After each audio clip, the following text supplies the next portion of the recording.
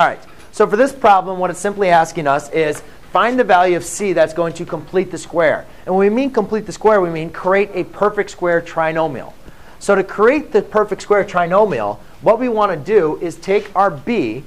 Well, first of all, let's write this as a quadratic expression. So we have ax squared plus bx plus c. And what we're going to want to do to complete the square, to find our value of c that will make this a perfect square trinomial, is we just simply take b divided by 2 and square it. So in this case, my b is a negative 9 divided by 2, and I square it. Now, here's one of the bigger mistakes that students want to do. They always want to go reduce it down to a decimal. And I want to plead with you guys to keep them in fractional form. Because when we get to solving, it's very helpful to leave them in fractional form to solve. When you convert to decimals, a lot of problems sometimes will occur and you'll get the answer wrong. So when squaring negative 9 halves, that is the same thing as negative 9 squared over 2 squared, which equals 81 over 4. So therefore, the value of c that makes this a perfect square trinomial is 81 over 4. Now, why do we want a perfect square trinomial? We want a perfect square trinomial so we can write it as a perfect square.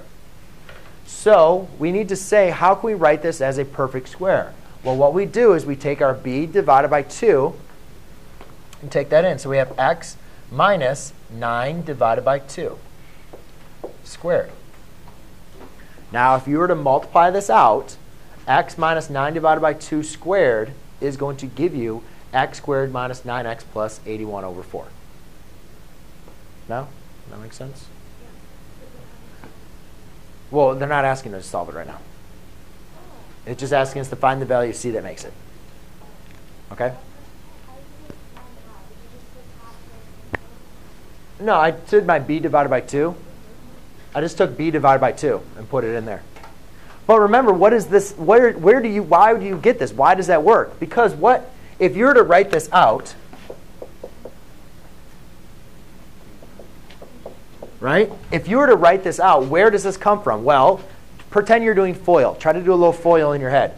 What's negative 9 halves times negative 9 halves? Is it 81 over 4? Yeah, negative 9 times negative 1 is 81. 2 times 2 would be 4, right? Negative 9 halves plus negative 9 halves. Same denominator, add the numerator. And what you'll get is negative 18 halves. Negative 18 divided by 2 is negative 9.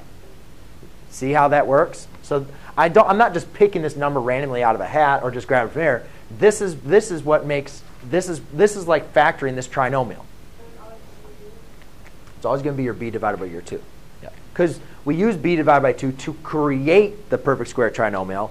So since we created it, we now know what it exists of. OK?